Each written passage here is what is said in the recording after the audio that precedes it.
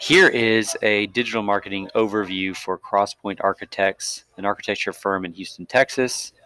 When I search by company name, their website does appear quickly, which is great, although currently it's not secure because I can tell because the HTTPS doesn't appear right here in front of the www. That means they need an SSL certificate. Some of this metadata definitely needs to be optimized. It's not very enticing. This particular one's good.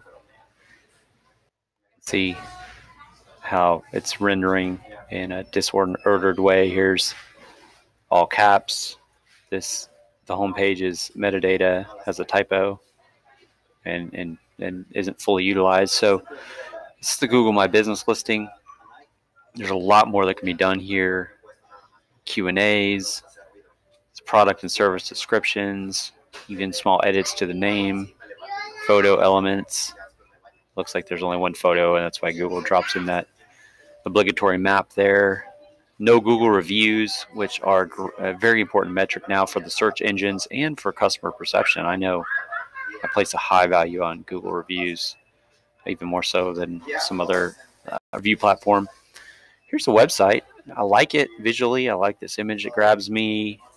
Some nice icon work there, an inviting image there. So this is good design here, highlighting the number of projects and years. Although I'd make all the text larger.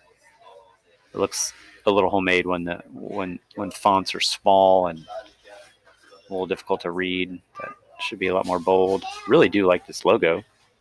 The logo should probably be reflected a bit more as I venture through the site here.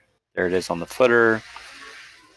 There's nowhere for me to click here on this homepage. There should be a call to action. I mean, I know I can click up here at the nav, but when I'm down here, I should be enticed to go somewhere with a button. Here at the footer, there should be a button. You see the phone numbers and so on. I would definitely recommend having some kind of call to action with an incentive, a resource that I could get my hands on if I was a church board member or staff member looking for help starting the building design and planning process. What could this firm offer me with their 30 years of experience and their 275 church projects?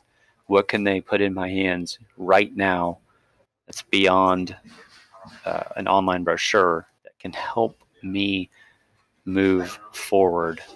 Because then I would end up on their email list, of course, and then they could continue marketing to me. So those are my initial primary suggestions for Crosspoint Church Architects. Thanks so much. Bye.